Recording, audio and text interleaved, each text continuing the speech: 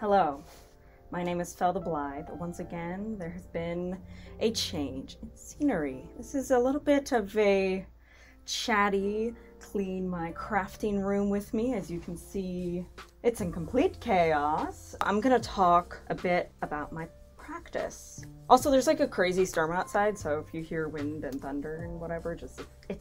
I wanted to talk a bit about my practice, how my practice has changed. I want to be transparent and open. Sometimes get the suspicion that people have this impression of my practice. So my goal in this crafting room right now is to sort all my fabrics. My cat is in the background helping unfold all the fabric I had previously folded. So I'm gonna take whole pieces of fabric, organize them by color. Any scraps go in my scrap bag. Any costumes get moved to costume location. I'm starting with this chair, which is the remnants of a lot of 2020 nonsense. Here's some nice tool that I don't remember what I was going to do with it. I think I was going to make some sort of petticoat thing. But anyway, so the first thing, an update on my practice, is that there is now a lot of syncretism within it. Syncretism, I've talked about this before. I talked about it in my Sancta Lucia video. Syncretism versus eclecticism. Syncretism works to form two different religious systems into one cohesive whole. So the difference between that and eclecticism is eclecticism doesn't necessarily work to make those whole other than you are the practitioner who practices it eclectically. As an example, worshiping Athena Minerva is a form of syncretism because this is impossible to fold, because you are taking the Roman and the Greek aspects and blending them into one. So that is syncretism. Whereas something like honoring Athena and Freya in your practice is eclecticism, generally, unless you're like syncing Freya with like Aphrodite or something. So that would be eclecticism because you're taking two different systems, but you're not actively working to blend them together. One is not inherently worse than the other. There are elements of eclecticism in my path, which I will get into, but a lot of it is syncretism. I've talked about this a bit where I have an altar to Athena Minerva, or I've talked about Lucia Artemis before, where I see Sancta Lucia as an aspect of Artemis, as opposed to her own separate entity. I tend to see Athena as Athena Minerva. Minerva being the aspects of education and knowledge are kind of one of the things that I take from that. Now, this is not to say that I don't worship Minerva on her own, but I worship her as an aspect of Athena. Does that make sense? This is a nice little corsety thing that I made in the middle of quarantine. As you can tell, it is extremely beat up now because I made a lot of it by hand. So I gotta fix that. And it's very delicate fabric. It's pretty, but very delicate fabric. So this surprises some people, but I actually incorporate quite a bit of Roman syncretism in my practice, but specifically, my cat is going freaking insane over there. You good, buddy? Specifically, Gallo-Romanism. Gallo-Romanism is the syncretism between practices of the Gauls, specifically France, Germany, and parts of England. And when the Romans invaded them, they obviously syncretized a lot of their pantheon together as Interpretio or Terpretio, whatever. Romana is kind of this idea of blending the Roman gods with whatever the local gods are. Now, there's some controversy around this. I remember when I first entered the witchy Discord scene after a really long time away from the witchy community, people were saying that you can't worship Gaulish gods and Roman gods. That's absolutely false. In fact, we actually have a surviving temple of Apollo and a Gaulish deity that's still surviving in Germany today. And the Gauls, while they didn't necessarily consent to having their gods roped in with the Romans, we definitely have evidence of Gaulish people worshiping Gallo-Roman deities. There's also Gallo-Hellenism. That's a topic for another day. There's the Galatians, if you've ever heard of the Galatians in the Bible. The Galatians were Celts who came over to Asia Minor and kind of syncretized the Greek deities and Celtic deities. That's a whole conversation for another day. That's actually on my list of things I've been researching for a very long time. There's some childhood, I don't think this is gonna fit me guess maybe if I bend it. Oh, yikes. These are pretty though, but they definitely aren't gonna fit my adult head. Here's some just straight up crinoline. Oh, that's so crunchy. Oh gosh, there's so much of it. Yeah, so Gallo-Romanism, a lot of them were also syncretized with Brittonic gods. So those would be gods of the Bretons, specifically various parts of England. So one of those would be Sulis. And actually, Ari the Oak Witch, who I love and has been kind of instrumental a lot in my rebirthing of my practice, revamping of my practice. She talks all about Brittonic polytheism, specifically in English folk magic, and it's just it's amazing. Wonderful resource. But she talked about various deities, and one of them is Sulis. And Sulis is actually a sun goddess, which is not necessarily as common in Western European countries. Sulis is a solar deity. She was worshipped by the Romano-British as Sulis Minerva. And I just had this light bulb moment when I learned that. And I was like, oh my god, Athena is this guiding deity, literally guiding as the sun. It just like was mind-blowing. Wow. So I don't fully honor, again, I see all of these as aspects of Athena in the syncretic form. I hope any of this makes sense. One of the deities I've been kind of invoking in, for example, in my Etsy business, which I'm working on starting, getting samples of products, etc. I light a candle, or I light incense called the sun, to Sulis Minerva, as both this deity of knowledge, Athena as deity of the workers, and for me, Athena, I'm gonna get into this a little later. I see Athena as goddess of seamstresses, because obviously they didn't have sewing like we do back then, so she is goddess of the loom. They tend to, I do plan on making a video on ancient Greek clothing, but that's a whole other story. He just got cut on some of my fabric. He is really, I wish I could turn the camera around, but I'm not wrecking this focus just to show you him, I'm sorry. And I see this encompassing, this perfect deity for, epithets are so important. So I should also continue doing what I'm doing here. Epithets are so important, and people don't really, I mean, that's not true. People do think about it. Like if you're in the Hellenic polytheist sphere, you are almost 100% aware of epithets, or if not, people will talk about them. But it's so important, right? Like you're not going to talk to Athena the war goddess if you need help with Athena the worker, right? Or you're not going to talk to Hermes the psychopomp if what you really want is Hermes the master of language, for example. I swear to God, if you knock my camera down.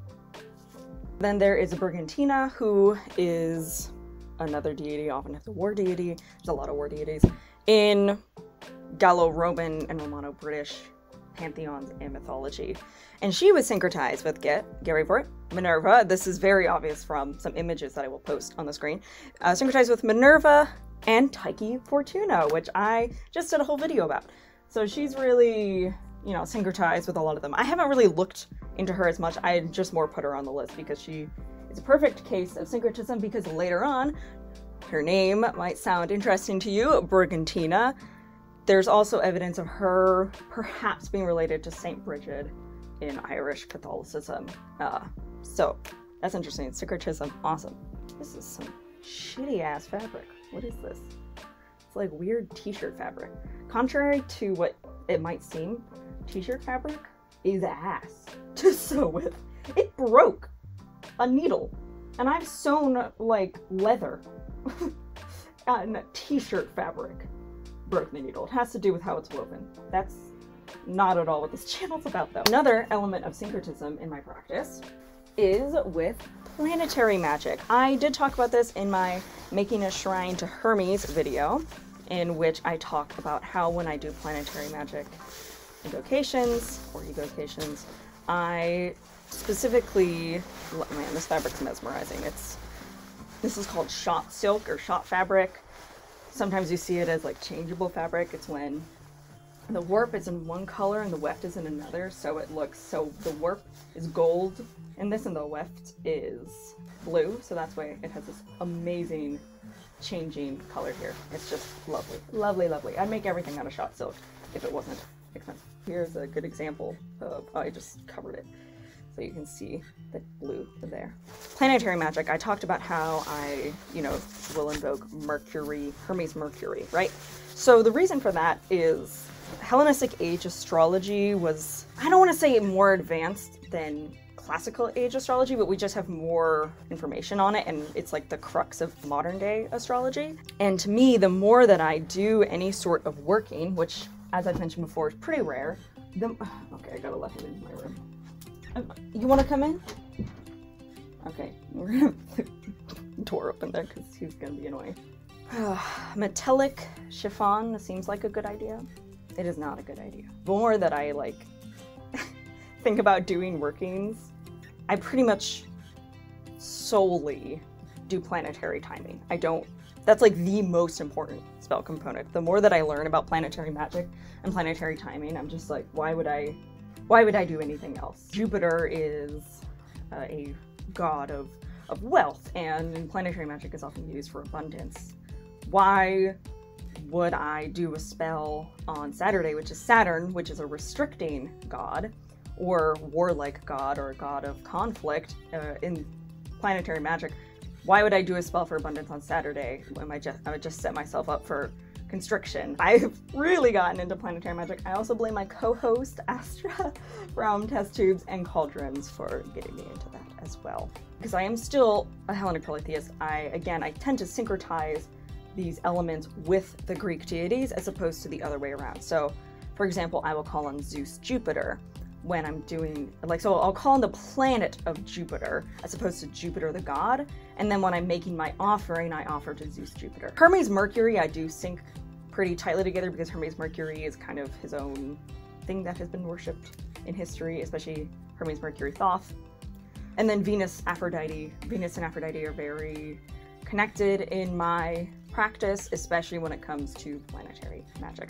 I tend to see Venus as herself as a much slower energy, and Aphrodite is a bit clearer. Maybe it's just because I worship Aphrodite, but I see Venus as much slower because she's also kind of like the mother of Rome, so she's a little bit more mothering aspects than Aphrodite in my practice. Local syncretism, I keep going out of frame to read my notes.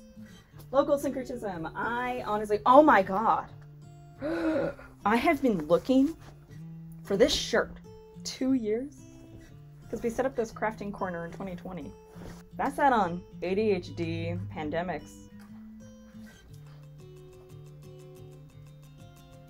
Local syncretism, in my opinion, is so important. And that's not to say that you shouldn't, worship or honor or have a praxis with deities. Of course, that would be so hypocritical of me to say.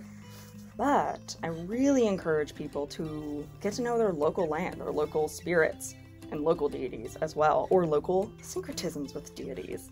Wow, this is really yellow gold. I love this gold. I made a very pretty dress out of it. For example, I went camping in Appalachia, and I grew up on the outskirts of Appalachia, some places. Placed my county in Appalachia as well, and the Appalachian Mountains I love. Jesus! Again! So they're one of the oldest mountain ranges in the world. They are so epic, and they call her Mother Mountain, or Mountain Mama in the case of Take Me Home Country Roads. But yeah, she is called Mountain Mama, and I had this kind of moment with her this past fall where I just had this feeling of Demeter as Mountain Mama, and also Demeter as a black bear, which roam those mountains. I mean, people in Appalachian folk magic, which I'll talk about, there's a lot of talking to Mama Mountain and petitioning her and whatnot. So for me, there was that moment of seeing her as an aspect of Demeter. That's also not entirely Demeter, but she's also very, very local. So I don't think I would necessarily be able to work with Mama Mountain here unless I had an aspect of her, because she's just so a part of that land. The other one that I've talked about before is Artemis Lucia. I've gone into depth about that. Artemis is winter, guiding, virgin goddess, etc., etc. I've talked about that. You can check out my video if you want to know my full thoughts on Artemis Lucia, but that's another example of a syncretic cultural, syncretizing that with my Swedish heritage. I love this fabric, but I also don't like it because I really don't like polyester satin. It's too shiny. Real silk satin is still very shiny, but it's not gaudy. Want to put like another more matte fabric, so you still have like the nice shine, but it doesn't look cheap and weird. So moving aside from syncretism, we are now going to talk about the other aspect of my practice, which is connecting to my personal ancestors and also ancestors of place. So I mentioned Appalachian folk magic. I don't do that much Appalachian folk magic, but Appalachian folk magic does also have elements that are related to New England folk magic, as well as Pennsylvania Dutch folk magic and other types of folk magic, because a lot of those populations spread out across the country and they kind of develop with the land around them. So when I do workings or spells, whatever you want to call them, I basically have stopped doing like any sort of modern witchcraft. A lot of it tends to be specific workings based on Appalachian folk magic or English folk magic, which I will talk about a bit later, but I don't do modern witchy things like energy work, for example. And then I time it with planetary magic. Additionally, a lot of these workings were timed with planetary magic, just farmers' astrology, or timed with various festivals or feast days and whatnot, so they kind of go hand in hand. So I mentioned a bit about, oh my god, it's my kerchief. It's my 18th century kerchief. I have been looking for this kerchief for so long, and I thought someone took it. Oh, that's wonderful. I'm bringing that with me tomorrow to work. So anyway, English folk magic, like I said, Ari the Oak Witch has some amazing content on her channel about English folk magic, but I tend to use a lot of that. I've been studying that. I mean, I don't use a lot of it yet. I'm still kind of in the studying phase.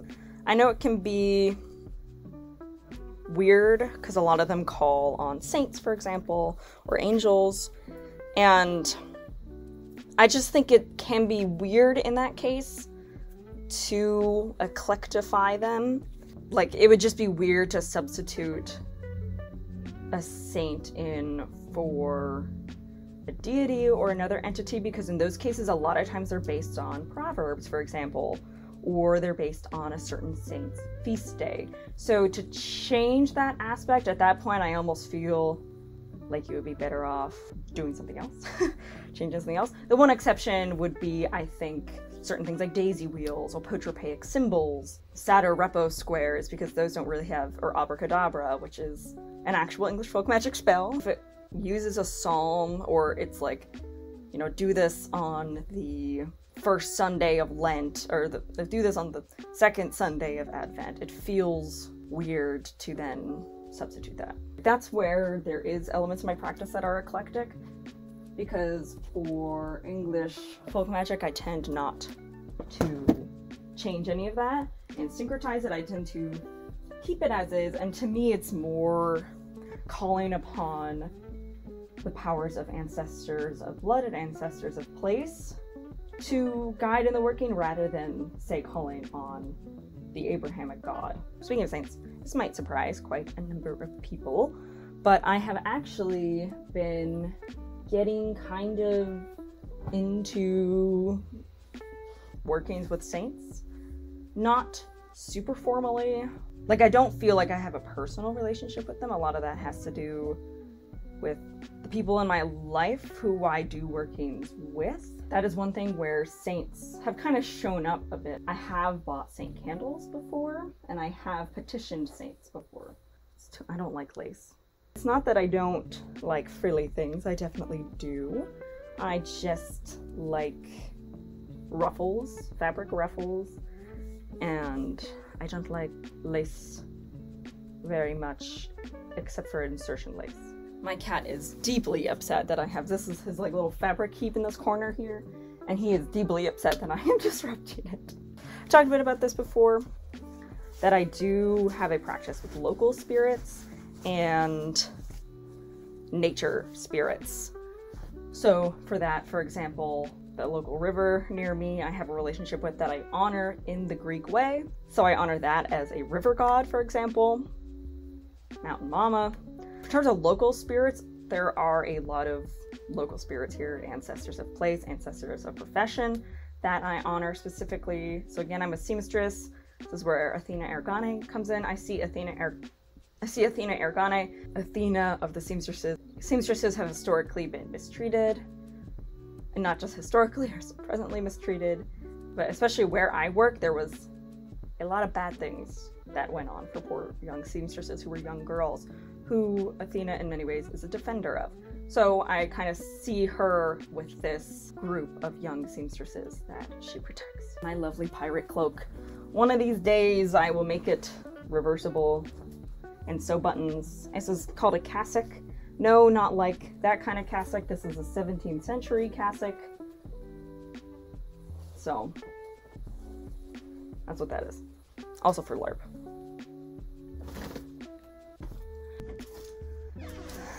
All right. Hello, it's me again. It's been like a couple hours. I took a break to charge the camera, eat some food, and now it's dropped like 20 degrees and it's gonna drop 10 more. So aesthetics are over. It's blanket time. I was just gonna start talking about my mundane life, specifically this channel and kind of like things that pertain to it, I guess. And me as well. Oh, hi, Pumpkin. My cat is still wandering around. Maybe one of these days you'll get to see it. So, as you might have gathered from various videos, this year has been like one of the hardest years. I don't want to say of my life, but like it's just been really hard, and it's weird because it hasn't been hard for any particular reason. Like there hasn't been an event that has happened. It's just general burnout and melancholy that just kind of wore away at me. Done with 2022.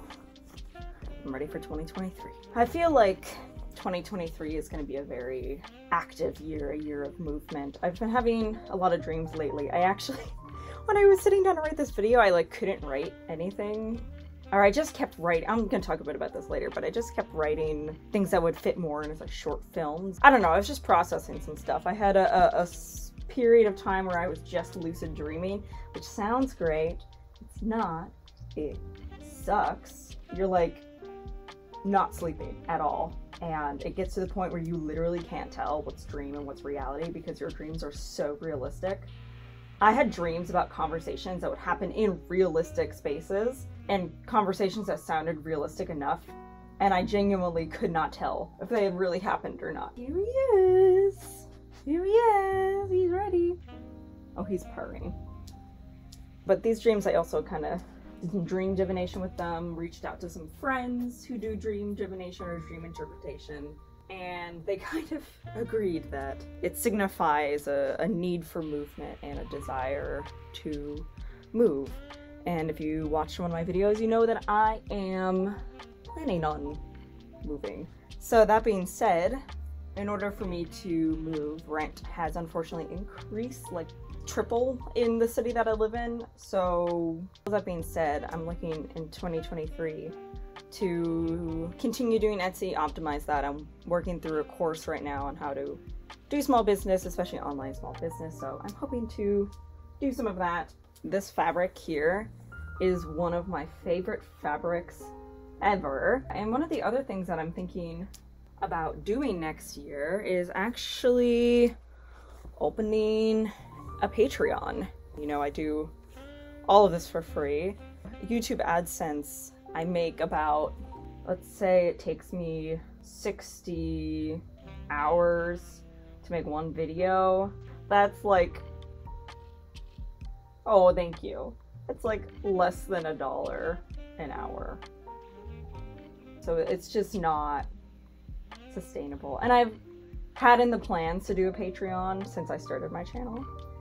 And I'm planning on doing fun stuff, like I really want to do a newsletter. I love newsletters. I like sharing about my life. A lot of behind the scenes. I'll probably share my full scripts for my educational videos, which I will talk a bit about later. Book reviews is the other thing. I don't think I'll start doing book reviews on like my primary channel because I read more than just books based on Hellenic polytheism.